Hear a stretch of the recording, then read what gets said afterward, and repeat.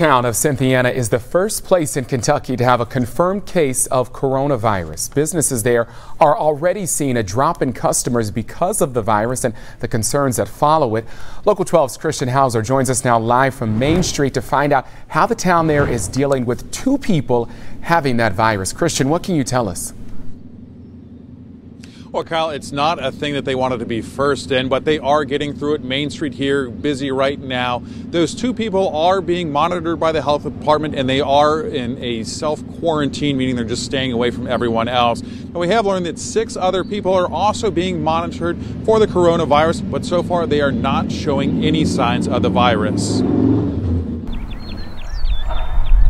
Things are a little quieter than usual in Cynthiana. Marty Stokes says the coronavirus is the talk of the town. I don't know if shock's the word, but yeah, I mean, of course, we'd heard about it. You know, I'd been watching it. I think 2 weeks ago they confirmed a case in California, and we were talking like, I hope it don't come here. And 9 days later here, we're the first confirmed case in Kentucky. Stokes says fewer people are coming into his gas station since the town became the first in Kentucky with a confirmed case.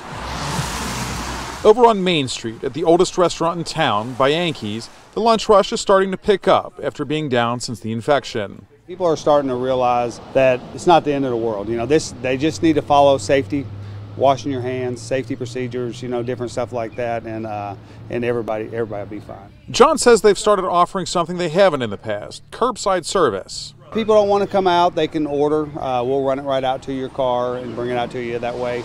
If people still are a little bit afraid to come in around people, we'll still provide food for them. One thing everyone will agree on: people are cleaning and disinfecting just about everything they can. There's not a dirty surface in the city, I don't think. I mean, we take all the precautions, and that's what I told them. At the end of the day, you just don't know. All you can do is be safe.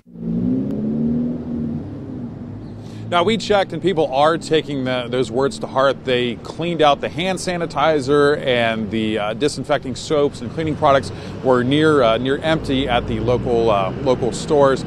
And like you just heard there, everyone doing everything they can to try and prevent this virus from spreading. Hopefully those 6 people that are being watched don't turn up to have the virus.